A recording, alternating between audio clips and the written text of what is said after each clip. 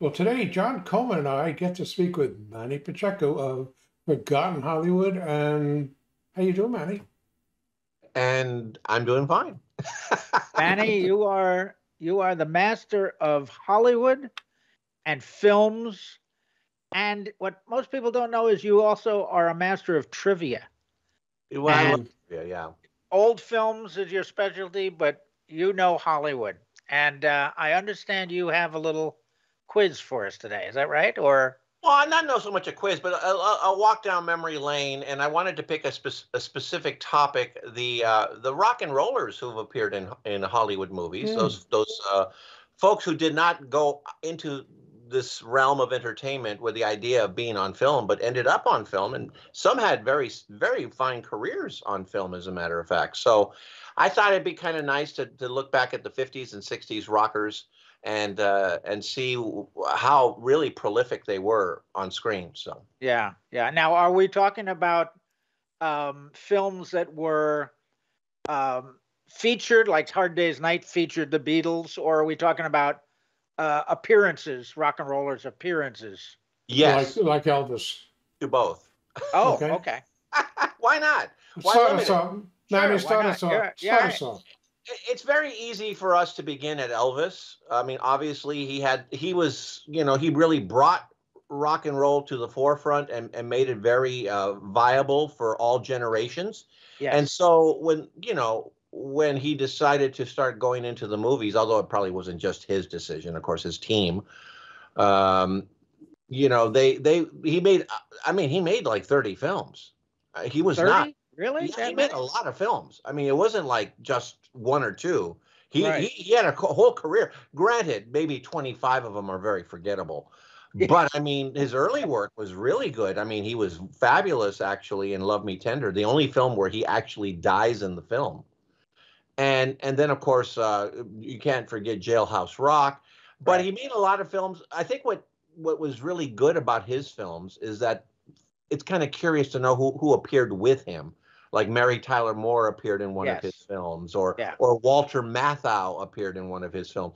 So I mean, it was always an Elvis film, but it's kind of nice to see these up and coming actors show up in his films. And he had quite a career with them. He did not like doing them, to be Really? honest. He'd rather have been out making music, but arguably more people saw Elvis and it kept his name in the spotlight because of the films. So, Well, if you recall, Elvis at the beginning was not an accepted entity. He was one of those nasty boys who sang bad music, and he was yeah. protested by all kinds of people. And It was, who? I think, it was the movies that gave him popular Mm. acceptance with the older generation. All That's right. a really good point. Yeah. And Well, what are you going to hold say, Art? on. No, I think Ed Sullivan is actually what brought him into the mainstream. I mean, really, it's like the Well, Beatles as well. But in any maybe you're event, maybe you're both right.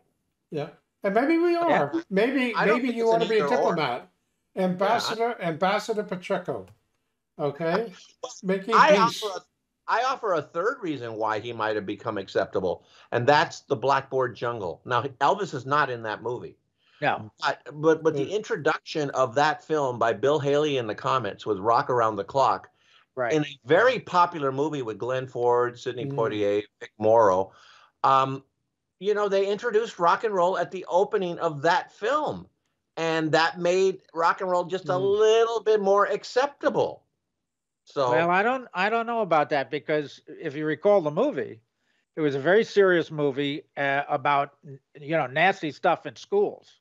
yeah, that's true. And the Yeah. music, I would argue it, the music was chosen to us to increase the feeling that this drama, this bad stuff happening in the film, is related to the music.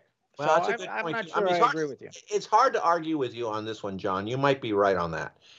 Other actors who would then start appearing in other singers who would start appearing in films was mainly because of the efforts by, of all people, and I think we've had this conversation before, but I want to reprise it.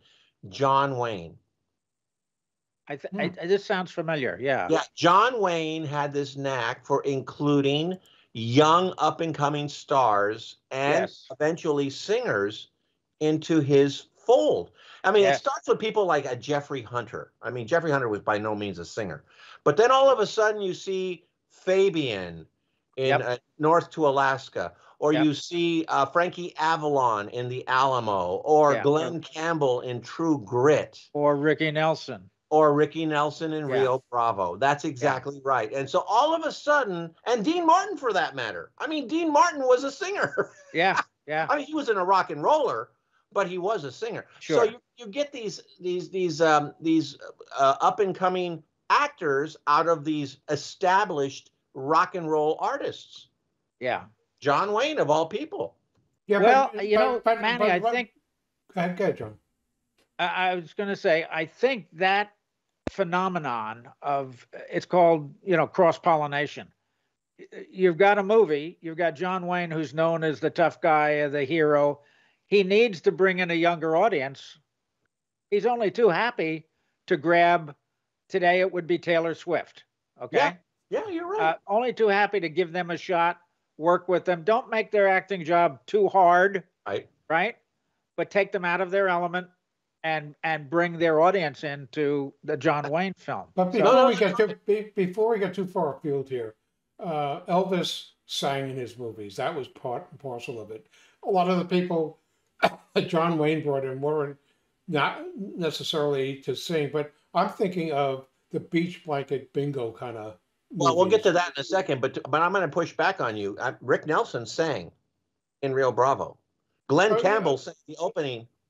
Did Fabian sing in whatever he was in? I mean, in the middle of the movie, they do a couple of songs with Rick Nelson and Dean Martin. Absolutely. Forgettable movie for me. Sorry. Rio Bravo? Are you kidding me? Yeah. Forgettable.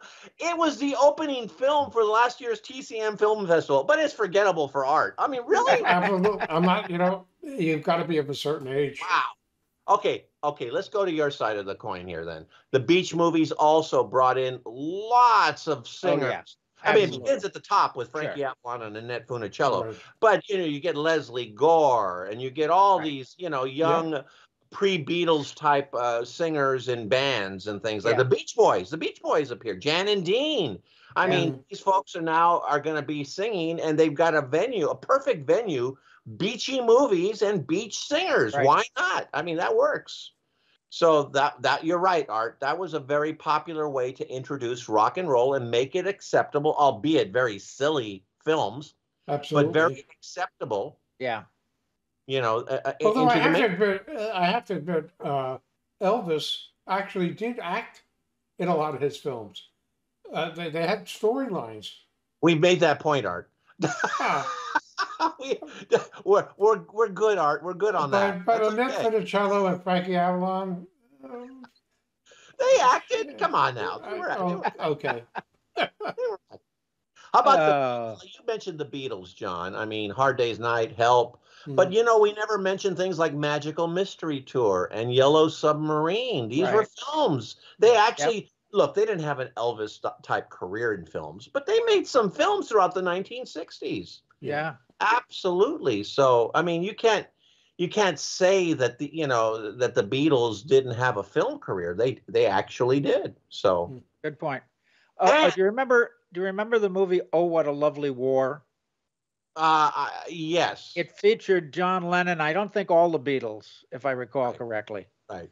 And it was an anti-war film. George Harrison would appear in a couple of movies as well. Yeah, by himself. Oh, yeah. No. The Beatles, you can't discount the work that the Beatles, and here's what's even more important. They brought in the British invasion, and then you started seeing some of these acts appear in British invasion movies. You would see Peter Noone in the Herman's Hermits, or the Animals, or the Stones. They're an American band, but I remember Lovin' Spoonful appearing several times in the movie What's Up, Tiger Lily? Oh, yeah. It was kind of a weird. They just start singing. They get away from the plot, and they would just start singing. I don't know what the plot was of What's Up, Tiger Lily. The plot was to draw people into the movies to pay for a ticket and buy popcorn and soda. And I think the last group that I want to mention from the 1960s comes out of what I call documentaries. So they would have a documentary of a concert that was being filmed. For example, Oh, that problematic concert that took place in oh, Monterey, sure. you know, Yeah, with the Stones. But the yeah, most famous, of course, is Woodstock.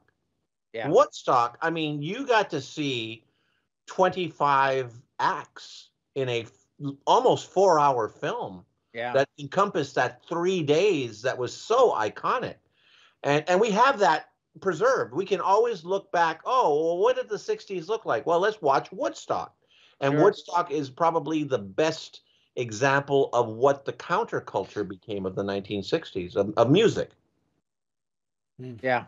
Yeah. It's interesting, though, that I think, correct me if I'm wrong, chronologically, those documentaries came later after a lot of rock and rollers appeared in film and popularity. I don't think they would have made the screen, anybody would have funded them had Right. there not been an audience for it, a proven audience. Right. Can I leave you with something really random? This is like a really random thing. Have you guys been to the movie theaters lately? Oh, yeah. And you go Yeah. early? So Have you wait, gone early? does Netflix and Apple and Hulu count? No, that doesn't No, count. I'm in a I haven't movie theater. been. Okay, well, let me just offer this. I've noticed because I get there early, you know, when you watch the trailers, that lately a lot of the music from the '60s is starting to appear in the trailers of movies. Like you're Interesting. all of a sudden they're using an updated version of a Yardbird song, Yes. or an updated version of a Jackie DeShannon song, or Yeah. the one that I'm remembering most is the updated version of an Elvis song in the trailer for All of Us Strangers. So I mean, all of a sudden you're seeing a lot of these '60s and early '70s kind of songs being reintroduced to a whole new audience, and they're doing it not in the movie, but actually in the coming attractions. Interesting. Yeah, I just thought that was kind of a random thing. Very interesting. Point out. Yeah. It's just as an aside to pick up on movies. We went to the movies not long ago, maybe even last week. I don't remember. And we got there. We thought we were late. We got there right at the start of the movie, Right. right? The movie time. We had to sit through 25 minutes of commercials, flat out, commercial messages. Then the previews came on for another 20 minutes. Yeah. And You then the weren't, movie started. you weren't Al- late. Almost 45 minutes You Yeah. have to, before we John. saw the movie. You have to change your ticketing to the theater for an extra $17 a ticket that doesn't show the commercials, just like Prime and Hulu and the rest of them now. They have two Yeah. different Well, if you go tiers. to the theater, you don't have any choice. Well, You just went to the wrong theater. to close on this thought, long live rock and roll. And, you know, if you want to see these great '60s artists, you can see them in a lot of celluloid of the 1950s and '60s. Absolutely. Well, thank goodness for that, because I don't need to see any rappers No. Well, or any hip hoppers. that's a story for another day. We don't have to Yeah. get into that today. So, but I will say that the rock and rollers of the '50s and '60s, and even our R&B artists of the '50s and '60s, they were big. I mean, You bet. Marvin Gaye's music and Stevie Wonder's and the Supremes as well. So, I mean, it was yeah, it was an exciting time for music, and the fact that it was able to bleed into cinema, I think, is a blessing for us who enjoy classic films. Yeah. And they are pure entertainment because I'm guessing that none of these films ever won an Oscar. Glenn Campbell was up for an Oscar nomination for True Grit. Mhm. I mean, more recently, I mean, we're seeing Billie Eilish and David Bowie and David Byrne of the Oh, Talking right. Heads and Stevie Wonder. They've all won Yeah, but Oscars. I'm going back. I'm going back to the thread of the Elvises and the Yeah, they uh, may or may not. No, Elvis and the Beatles did not win any Oscars that I Yeah. can think of. But Yeah. you You know know what? what? They're fun. They're fun. You can find them on, I'm sure, on some of the services, whether it be Prime or Netflix or what have you. And I particularly enjoy the documentaries. The one that Yeah. Jackson did on the Beatles was astounding. I mean, it was Good. just a great look for them. We just saw one on Smith or Joni Mitchell or somebody like that, who I Make the Noise. Sure, that sounds like Joni Mitchell. Sure, yeah, sure, for sure. So anyway, they're a lot of fun. I have as an exit ploy, I have a suggestion for a future discussion.